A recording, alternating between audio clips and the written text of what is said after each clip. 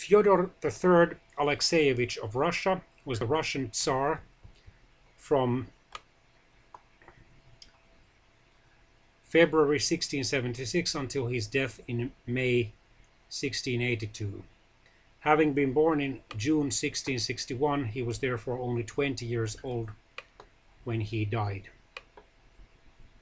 He was a finely intelligent boy and young man, and even had a noble disposition. He had been excellently educated at the hands of Simeon Polotsky, the most learned Slavonic monk of the day. He knew, in addition to his native Russian, Polish, and Latin. However, he had been disabled from birth, horribly disfigured and half paralyzed by a mysterious disease supposed to be scurvy. He spent most of his time with young nobles.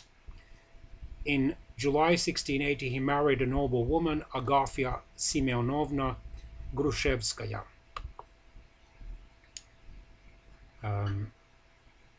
He was a thorough and devoted reformer. The atmosphere of the court ceased to be oppressive, the light of a new liberalism shone, and the severity of the penal laws was considerably mitigated. He founded the Academy of Sciences in the Zaikonospassky monastery, where everything not expressly forbidden by the Russian Orthodox Church, including Slavonic, Greek, Latin, and Polish, was to be taught by competent professors.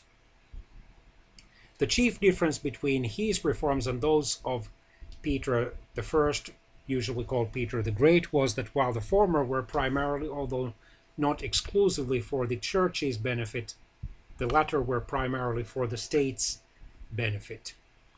In 1682, at the suggestion of Vasily Golitsyn, Tsar Fyodor III abolished the system of местничество, or place priority, which had paralyzed the whole civil and military administration of Muscovy for generations. Hence, all appointments to the civil and military services were to be determined by merit and the ruler's will, while pedigree or nobility books were to be destroyed.